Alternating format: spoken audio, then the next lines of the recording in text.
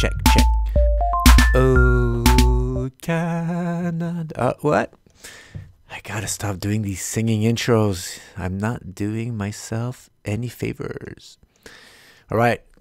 Gold, gold, gold, gold. Still on the gold bug track. You gotta look where it looks interesting. I thought about doing one on palladium. That I missed the boat on that one. I had done a podcast on palladium in November. I had retraced below 12th average, kind of got off my radar. And man, I should have reset some alerts because I missed one hell of a skyrocket ship to the moon. Anyways, do a podcast very soon on that. Maybe I'll get a pullback. Won't miss my chance at this time. All right, so you got gold. You got gold expressed in a whole bunch of... I love Wanda for that. Look at that. Here's a crazy platinum, palladium. It's insane. And you got gold, XAU, silver ratio in US dollars, spot gold in all these currencies. And whatever country you're from, you might have some advantages of playing gold in your currency instead of always gold expressed in US dollars. Well, if the US dollar is super strong, then price of gold is gonna suffer, right? You'll get less bang for your buck. But if the Canadian dollar is going down, you'll need more Canadian dollars to buy that same ounce of gold, and the chart's gonna look a little different. And you kind of see it here. Look, I'm just gonna compare XAU USD. Why do I sing? Okay. And you see right here, US dollar back here was pretty weak. Gold through the roof. And here's the nice, crazy, crazy base we've been looking at for gold, 1350, right around here.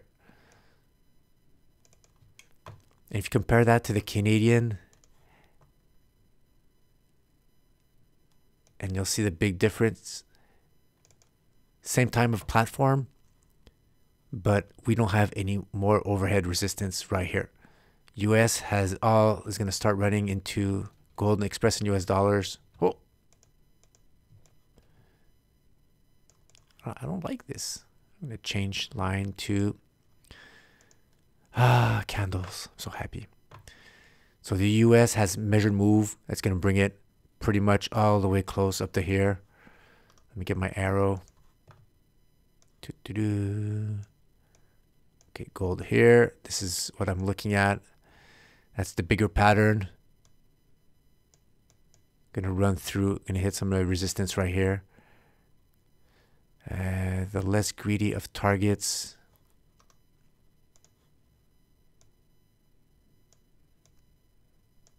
With this measure move added to the breakout line, bring you just under. I love the coiling action here. Just under that monthly defined breakdown line, which is now going to be a lot of resistance. But the bigger pattern is going to be, we should be able to go all the way up here.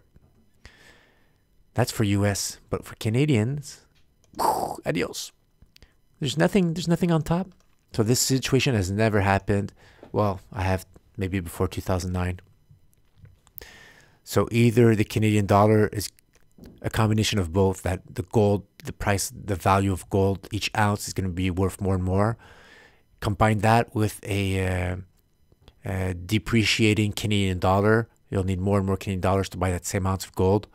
So that combo seems to be the chart that's telling us that it's going to happen. Smaller, closer pattern, close to breakout line. Right here, you're starting already. You're already starting close above this 2017, almost 2 years here. Base broke out, confirmed in December. Sideways move, consolidation, pullback. We could probably look on the weekly. We'll see that action coming back here, hitting, getting closer to that right here. Pull that out.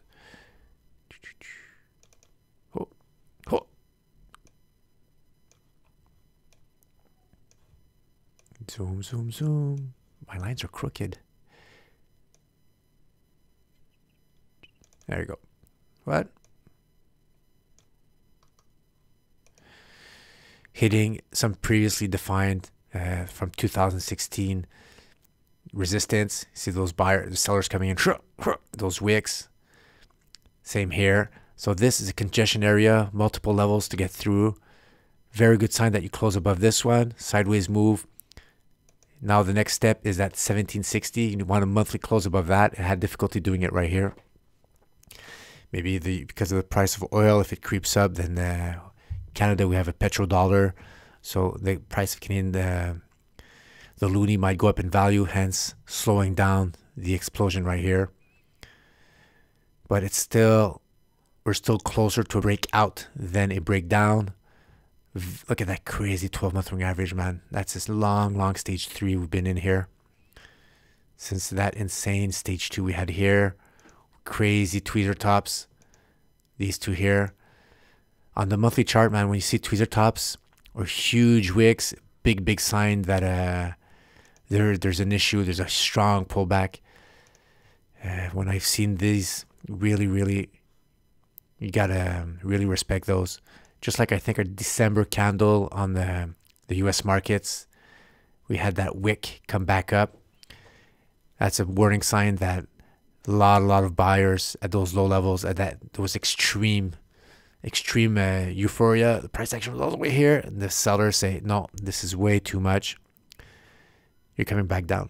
Try the next month, come back down. Try it again, come back down. A lot of options to start thinking about getting out. And then after that, when you had that close below that 12-month moving average, it was time to say sayonara. It actually tried to go back up again, 2012. Never quite making it. And after that, tumbling into stage 4.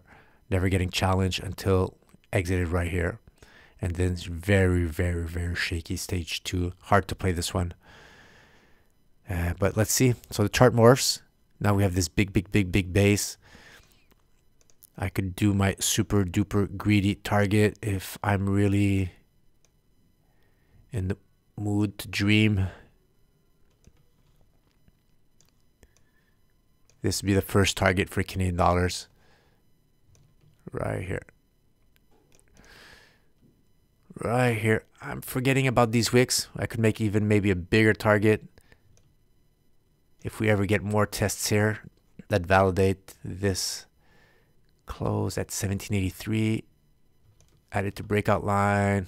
Higher breakout line. So this is pretty much my range, my target. The greediest of greediest, 2300 for an ounce of gold, Canadian dollars, or 2240. Pretty much that range right here. That's the targets, the greedy targets of this big base. Coiling, getting less and less volatile. And then you have these intermediate targets right here. Least greedy targets right here. You could make a case that this target is already in effect and that we're pulling back, hitting that monthly defined resistance. So these are the closer targets. But again, monthly chart, you want targets, you want a direction, and the direction is up. If you get these closes above that final frontier there, that 1800 one, if you get a close above that, then sky's the limit. This could bounce back, come and test here. But right now, I'm looking here because this is the zone. We're really close. Okay, we're going to get it and go take a look on the weekly. See how that's shaping up. Ooh. Very hard to play on the weekly. Not a lot of...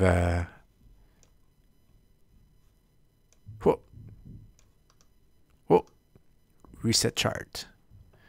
I'll look at a lot of volatility. See, on the monthly, we didn't have tests of the 12-month moving average. Here we have some tests of the weekly. Lots and lots of volatility that could whipsaw you, trigger you out. Very hard to play on the weekly using Stan Weinstein for gold expressed in Canadian dollars. Ichimoku cloud, we're above it. Nothing above. Sorry about that. You see that wick last week, buyers came in, brought that price action back down, hitting that invisible monthly defined breakdown resistance. And it's not the best play to go long right now. So we really have to wait. Underperforming the SPX. So we really want the price action to start exploding, closing above. February could really explode, turning around, starting to re-accelerate. It's outperforming the SPX. You could have bouncing off the halfway line. You could really have something good for gold expressed in Canadian dollars. And let's check it out. I want to compare XAUUSD. Is it outperforming? Okay, it was for a while. So it was outperforming gold expressed in US dollars. But right now, again, halfway. So if gold breaks out in US dollars, it could be a better move than playing the gold breaking out expressed in Canadian dollars. So we're just going to have to wait just a little bit. This is really at the crossroads right now. Don't jump the gun too early. You could have jumped the gun early, way back, and then after that you would have been trapped into this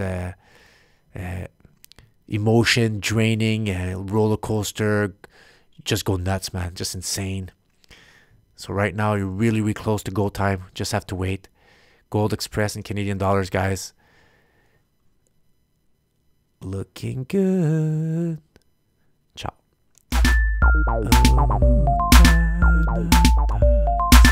Stop.